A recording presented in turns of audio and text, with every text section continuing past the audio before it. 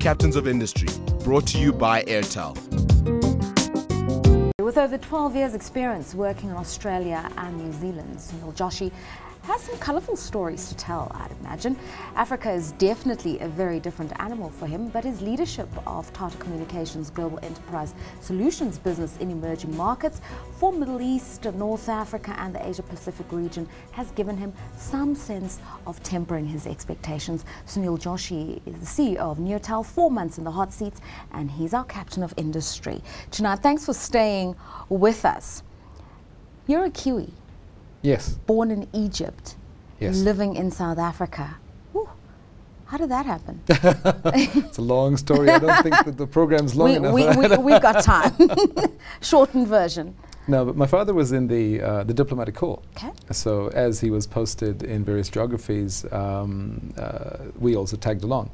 So I was born in Egypt, and we spent about 3 years there, and about 4 years in Trinidad and Tobago, West Indies, and wow. 6 years in the US, and 3 years in Georgetown, Guyana, 2 years in Somalia, and a bit in India, and a bit in New Zealand. And 2 years Australia. in Somalia. You know, I've been to Somalia, and I remember flying in from Addis and how the terrain changed from it being very fertile yes. in Ethiopia to being arid and dry. It's harsh terrain. It is. Somalia, but the people are so dignified. Yes, they are.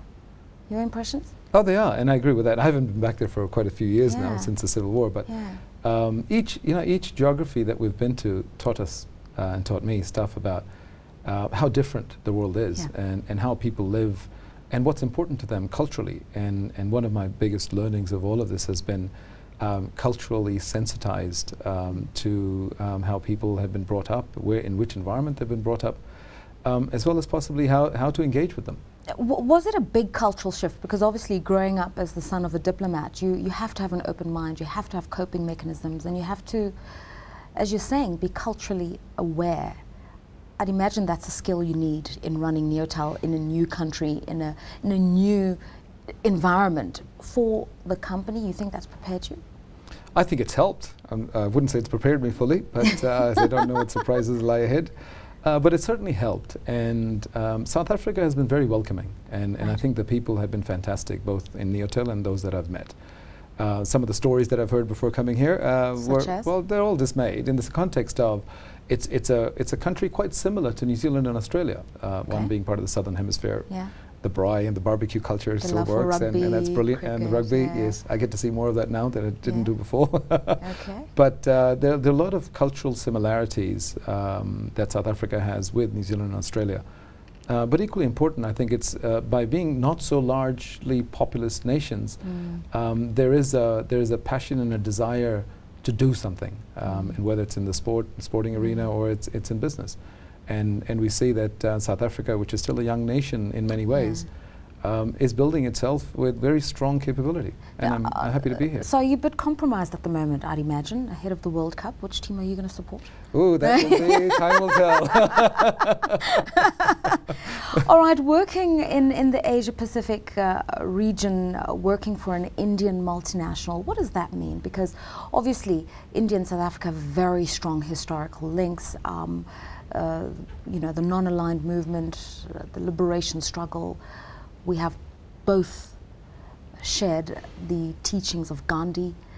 Those kinds of things is where we draw on for mutual support. And I know the two leaders of the countries don't want to call this economic competition, but complementarity. That's diplomacy, I think.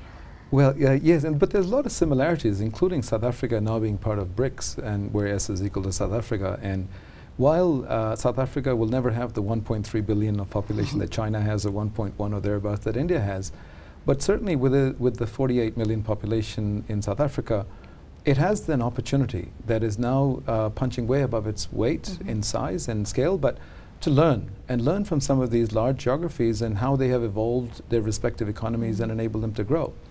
And that's the opportunity where you see a lot of similarities, where India has chosen to look at the knowledge economy and the knowledge worker as the medium for productivity and productivity gains and supporting the world. China has chosen the manufacturing base and ensuring that labor and the cost of manufacturing is taken to a new context. And there's a huge learning potential, and you're right on the complementary element. But even in history, back in the mid-1800s, we had a lot of Indians that Indian population that came to South Africa for living here, and they do live here, as well as there's a very strong Indian context, and even a lot of Bollywood movies are shot here as well. But there's a lot of cross learnings that would occur.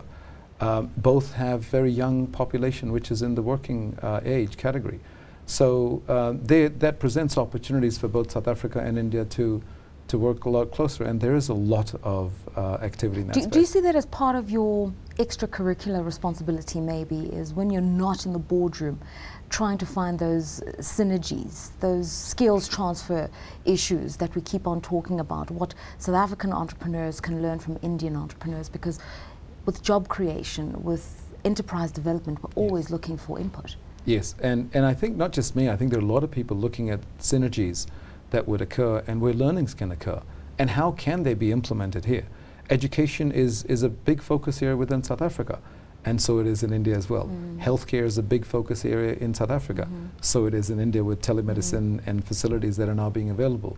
So in our discussions, and I don't spend that much time in the boardrooms, but there well, is you should, according to the auditors. I'd like to spend time with the customers, and certainly with the auditors where required.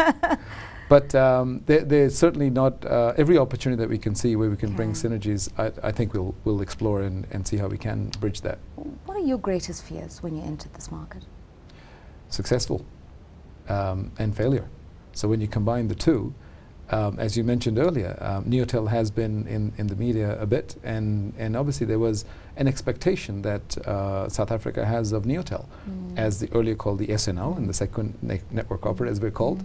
But the capability that we have built has given a huge confidence to us where we stand now. And so we're quite confident right now in terms of which way we're headed in the progress we're making the last 4 months, that we're on the right track, and hopefully our customers will echo that in their own way. When I look at you, and pardon me for saying it, you look cosmopolitan, modern, suave, you're articulate, right? You're the picture of the modern day businessman, and I'd say those were your strengths. Are those the things you tap into? What are the strengths you're really going to have to dig into to make this a success? I think it's understanding the local market and understanding the people that work within our business, but also the customers and the customers we serve, because we exist only for our customers, and therefore to ensure that connection of meeting their needs, not of today, but even of 2 to 3 years and years ahead, requires us to be a little bit more perceptive of some of those upcoming needs. And I see one of my areas is reaching out to our customers itself and understanding what they want, as well as with my team, and building that competency and capability within Neotel, as well as with the people that are part of Neotel. In terms of your business education, who's been your greatest mentor? In terms of my business education, well, Mahatma Gandhi has been a mentor, as has been my dad, in the context of how you can influence an outcome to be achieved that is the right outcome to get, either for, in Mahatma Gandhi's case, in terms of just the world and the impact that he had, even in South Africa as well as in India. But equally important is never give up.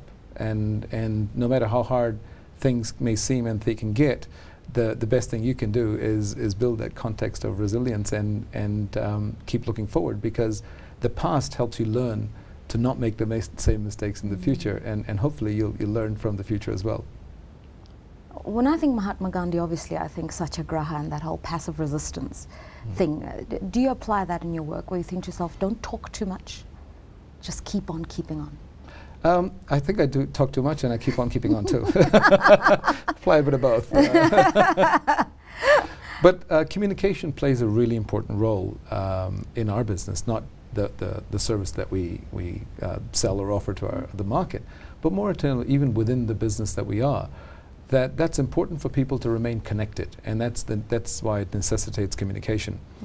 But continuing to move on becomes really important, because nothing stays still anymore. Okay, and you said the second inspiration is your father. The greatest lessons, the greatest of the values he's taught you. My father came from a very humble beginning, and as he learnt himself and educated himself without a lot of means, and obviously got into the diplomatic corps, gave me a sense of how you can come from almost having nothing to still achieve a lot in life. And a lot does not mean monetary or materialistic, but how you can help a lot of people that you know and you care for them to grow and blossom as well. And that is what I've learned from my father. Yeah, absolutely. I've learned similar things from my parents. And finally, you're a baller, as they call it in the United States. You play basketball. Yes. Why? Well, I think it was the 6 years that I spent in the US which ingrained that in me. But then I did both basketball and handball, and those were the games I loved. One has a hoop and the other one has a goal. Right. Yes. Okay, now you've just helped me there. Okay, and you're an aspirant golfer? Trying. Yes, I think the divots fly further than the ball at the moment. So I'm not going to ask your handicap. But I think just in closing, I mean, you seem a well-rounded, worldly, cosmopolitan, calm and confident leader playing basketball. Youthful, I think people would say. I mean, how would you like to be remembered? Because I don't think you're going to be at Neotel forever and ever, but the impact you'd like to make whilst you're there. Oh, I'd like to make a difference for the positive, where we look back and we say there was a name inscribed, not just of myself, but the entire Neotel team, that made Neotel what it will be in the future at that point when they look back.